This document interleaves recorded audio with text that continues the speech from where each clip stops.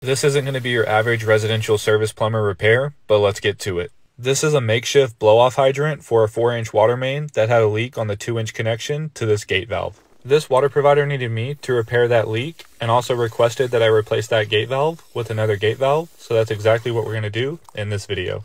There were 2 isolation valves for this line that were supposed to shut the water off and allow us to make this repair. However, they were unable to turn them off completely though, so the water was continuously flowing from this line. Thankfully, that 4-inch PVC main reduced down to 3-inch and then had a 3x2 female bushing that I was able to thread a new male adapter into. I was planning on doing this repair a little differently until I dug everything up and realized I wouldn't be able to turn the water off, which is why that schedulating nipple was cut and has a male adapter glued onto it. Personally, I would have gone with a ball valve over this gate valve. However, the water provider specifically requested that another gate valve be installed. It was raining while we did this repair. Once everything dries up though, the water provider is going to paint that PVC. Let me know what y'all think of this one.